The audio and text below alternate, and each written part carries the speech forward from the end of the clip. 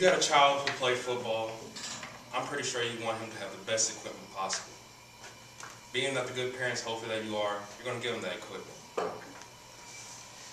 People that tend to use older football equipment tend to suffer more injuries. As a former football player, I can attest to that. My freshman year, when I played football, I was given the Riddell Revolution helmet. It's an older helmet. It was beat up. I suffered 3 concussions in that helmet. My senior year, I was given a newer helmet, Riddell Revolution Revo Speed helmet. I suffered the same blows to the head, and I was not concussed. Which brings me to my topic. I will be talking about how football equipment has evolved and has improved from top to bottom. Let's begin with headgear. When playing football, head injuries are the biggest risk when playing. When people run at full speed, injuries are inevitable.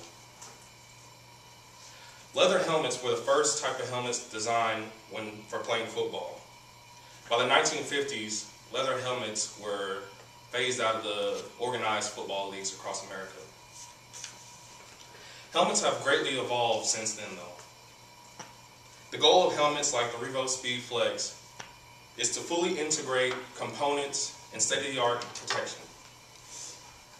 According to Peter Robinson of Bloomberg.com, the Revo Speed Flex has the highest rating for a football helmet. Now that we have talked about the head, let's move on to another part of the body, the shoulders. By the end of the 1890s, players added homemade materials to their uniforms for padding for their shoulders. These materials consisted of cotton and canvas. In 1901, the first rigid shoulder pads were designed.